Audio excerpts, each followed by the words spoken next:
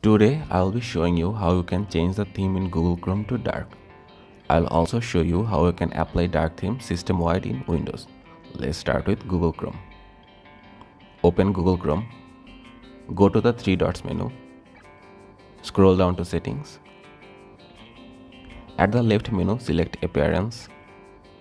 In the Mode section, change it to dark. And you're done.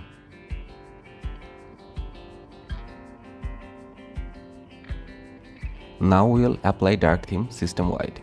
With this, any software that supports dark theme should automatically be in dark theme on installation.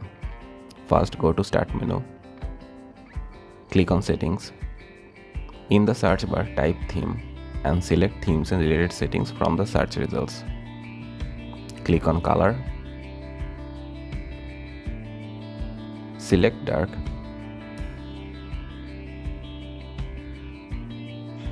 And that's it. Now you have dark theme applied system-wide.